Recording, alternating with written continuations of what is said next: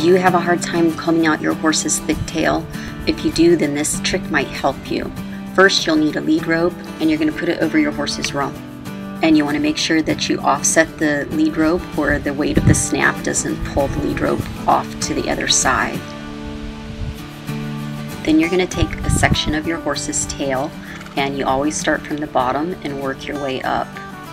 And if you hit snags, you want to make sure that you don't pull through the snag, that you take the brush out and go below the snag and work your way up from there. And we have a lot of windy days out here in Nevada. You can see the trees in the background. And I found this right here. You just loop the hair over that you have combed out. You loop it over the lead rope. You pick another section and you do the same thing again. And you just keep looping the sections on the lead rope. And on windy days, especially like this, it just keeps the tail hairs from getting tangled again once you've combed them out. And plus, it gets the tail hairs that you've already combed out of the way. And you basically just do this for the whole tail. You just keep picking little sections and looping those sections on the rope. She has such a thick tail that I used to dread this. But once I figured out to do it in sections and then have a way to keep those hairs out of the way, it just made it so much easier.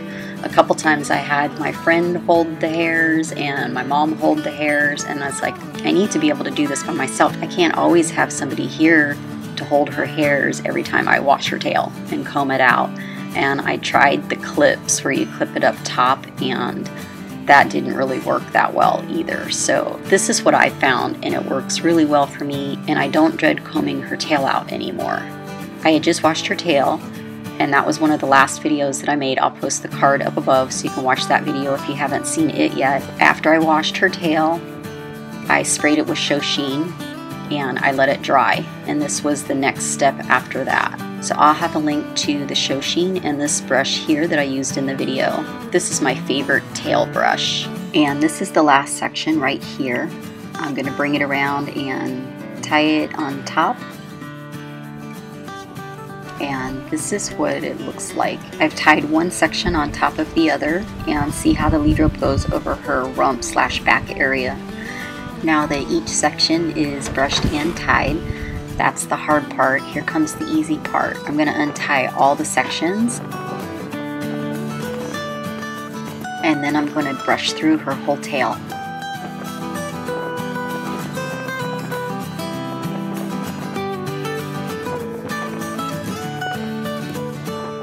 And there you go. Doesn't she have such a pretty tail? I want to thank you guys for watching. If you're new here and haven't subscribed, you might want to hit the little subscribe icon here. If you like this video, please give it a thumbs up, and off to the right side are some videos that you might want to take a look at. And if you really like this video, please share it with your friends. Sharing is caring, and it's a really good way to help support my channel. Thank you, and come back again.